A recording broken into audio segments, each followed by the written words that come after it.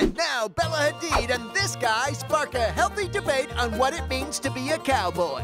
That's a fake cowboy. No. And by healthy debate, we mean complete chaos. Bella Hadid is saving a horse and riding a cowboy.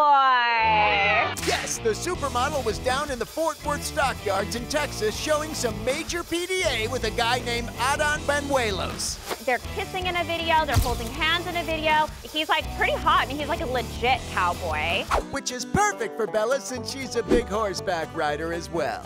I love this, that she's dating a cowboy. But is she dating a cowboy or just a regular man? So Adan was actually inducted in the National Cutting Horse Association Riders Hall of Fame in 2017, and he was one of the youngest inductees of all time. Well, that's actually not a cowboy. That's a horse rider. He is a cowboy. You Google him, it says cowboy. It does not. But what is a cowboy?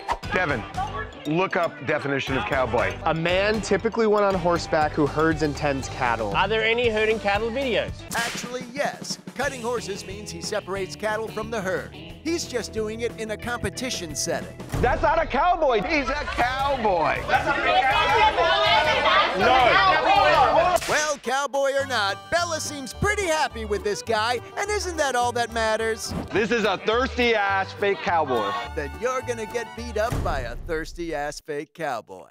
Thanks, Bella.